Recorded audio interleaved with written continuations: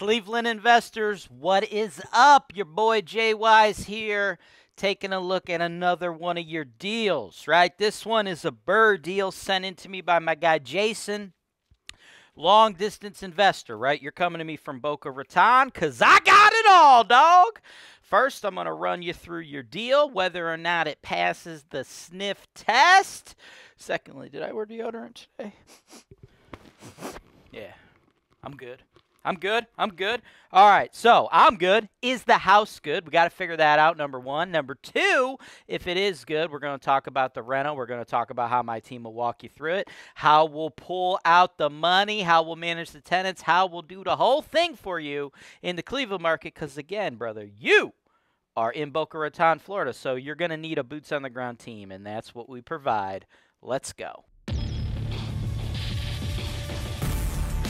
I am James Wise, and I am here to help you make money. I'm going to be running the numbers on a real deal. You want to be here. Yeah, we're going to go out of state, but of course, you know my team's going to take care of that.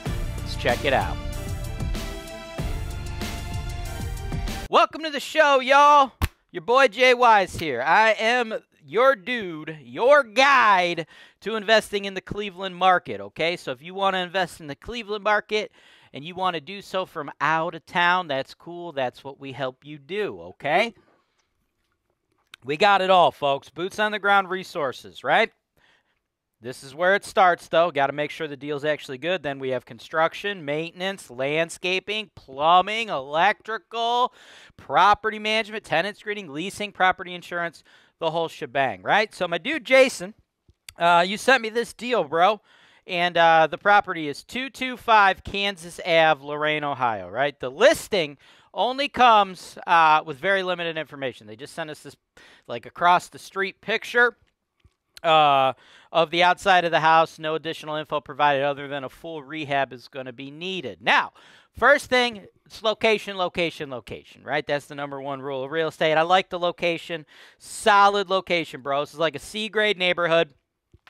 In the Cleveland market. It's like a half hour west of Cleveland, Lorain, Ohio, okay?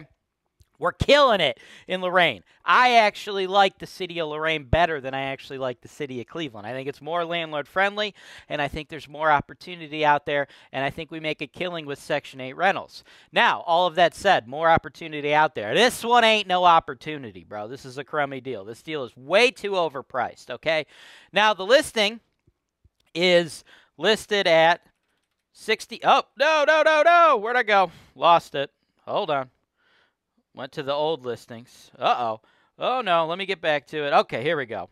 The listing is listed at $63,900. They just put it on the market 9 days ago. $63,900. That's like triple, like what this thing is worth, dude.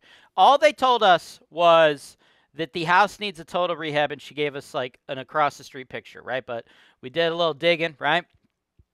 You spoke to her, and she actually sent you these photos. Now, I am like totally against agents that have additional information on their property withholding it from the listing. Like, dude, just put it out there, right? Like, I understand if it's a tenant-occupied property, right? And you don't have interior photos because you don't want to deal with the tenant, and the tenants, you know, problem don't want you coming in and taking pictures of their house and shit like that. That's fine. This is a vacant house, and this chick has the photos. Just put the freaking photos out there so we could save people some time and money here. But she didn't do that, right? And this thing's going to need a total rehab, right? You got major, major issues, okay? Like, see this right here? Big hole in the ceiling. Another one right here. What this tells me is we got serious water damage, probably coming in from the roof. So we know we got to do a roof. You got to completely do all the interior floors, walls, completely do the kitchen, right? Looks like we're probably going to have to do all the plumbing, all the electrical, all of the HVAC, roof, probably windows, the whole shebang, right? Like literally everything, right? You got all the old plaster and lath, right? You're going to have to do it all, dude.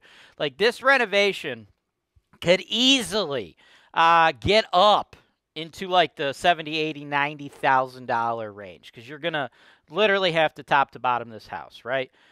Everything. Furnace, hot water tank, electrical through the whole property, right? I'm sure all that water damaged everything. Roof, everything, right? Everything. 70, 80, 90 grand is where you're going to be, right? The ARV, though, right? You're only really around 100 grand, right? Now, I know the listing agent said this at one point was a duplex, and then somebody's like, yo, let's make it a single. Now it's zoned a single or some shit like that, and you might want to try to rezone it, get all fancy. There ain't no juice worth all that squeeze right here, man. This ain't nothing. This thing is super duper overpriced, right? Like, if you pay this thing up for like freaking 20, maybe it's worth taking a look at. But at 63,000, this is just pointless, dude. I don't know what type of Kool-Aid the seller and the listing agent are drinking, but you ain't want none of it, brother. And the other thing is they just listed it 9 days ago, right? So, like, you might be like, all right, well, let's put in a $20,000 offer. They just listed it at 63.9 a week ago, so, like, it would just be a complete waste of time to be like, I'll give you a third of that, right? They're not going to do that. These people, they're just wasting your time. Like, don't even worry about it. There's no deal here. Neighborhood's cool. If we could find a BRRRR deal where the numbers would make sense in Lorraine, it would be epic. It would be great. This is a big old house. You'd probably get $1,100, $1,200 in rent. Definitely going Section 8 would be a good idea, which, by the way, I recall in my email correspondence with you, bro, you asked me some questions about how Section 8 goes and how the inspection process works and all that jazz. Luckily for you, if you go to HoltonWise.com, click on our property management FAQ, and then you scroll down to the Section 8 section, we have an entire FAQ dedicated to Section 8 questions. So you want to check that out, read you through all that, right? It is a little bureaucratic. It is a little annoying, right? They go through, and sometimes they'll be ticky-tacky on some of those inspection items every year, but sometimes they won't, right? This is the deal when you work with the government agency like that, right? You could ask the same question to 5 employees, and you're going to get 5 different answers. There's really not that much consistency, right? Every inspector's probably going to cite different things. We've had people come out and inspect properties, and then they cite like 2 violations or something, and then on the re-inspection after you fix them, a different inspector comes out and cites something completely different that the first person didn't cite, right? So it does get a little annoying dealing with the government red tape, but like, hey, that's the government, right? So you are going to have to deal with the trade-off of it being, you know, not as efficient as you'd like to, but I think the trade-off is well worth it. Dealing with a little bit of those hassles is well worth the opportunity to get the government guaranteed rental income, right? Especially as you go into the higher risk neighborhoods where getting the guaranteed income is super important. But wrapping up your video with a beautiful bow on it, this particular property, 2225 Kansas, is not that opportunity for you. Thanks for watching. Subscribe to HoltonWise TV for more financial information, education, and entertainment.